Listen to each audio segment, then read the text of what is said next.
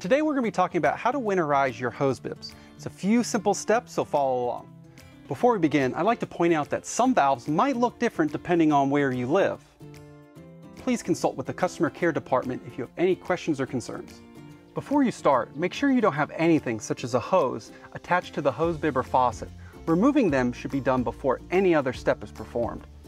First, locate your hose bib shutoff valve. Depending on your floor plan, it could be located in the basement, the garage, or the utility room. You would have been shown the location by your project manager during your new home orientation. There are two basic types of valves, those with bleeder caps and those without. Depending on what you have will determine the steps you need to take. Those with a bleeder cap can be winterized with either method. First, I'm going to show you the steps when the bleeder cap is present. To begin, place the valve in the closed position. This could be done by moving the lever perpendicular to the pipe or twisting the knob clockwise. Just don't over tighten it and make sure you support the pipe with your other hand. Next, we're going to go to the exterior of your home and turn on the water. Don't be surprised if nothing comes out. Return to the shutoff valve and place a small bucket and towel underneath it.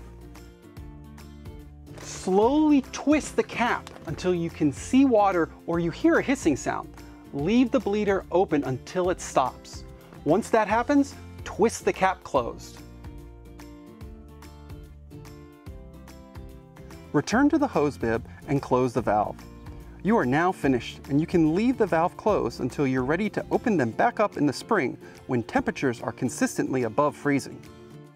If you don't have a bleeder cap, then winterizing your hose bib is just as easy, but the steps are a little bit different. I will show you how to use this on the same valve. First, place a bucket underneath the hose bib and turn it fully on. Next, go to the shutoff valve and slowly turn it off.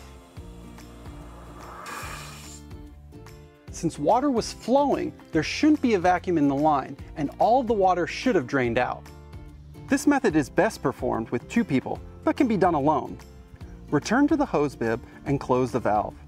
You are now finished, and you can leave the valve closed until you're ready to open them back up in the spring when temperatures are consistently above freezing.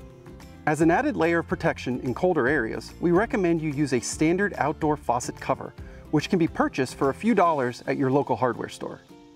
Thanks for watching, and be sure to check out some of our other how-to videos.